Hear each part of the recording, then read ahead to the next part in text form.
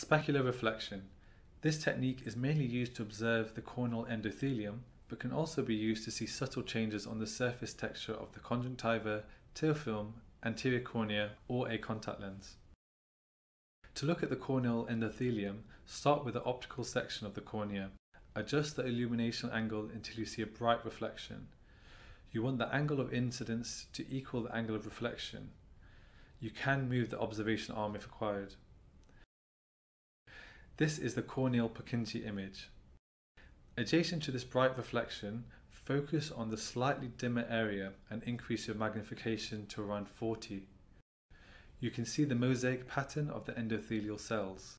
Discontinuities are highlighted in an otherwise smooth reflective surface, and it can be used to look at the corneal endothelium for corneal guttata.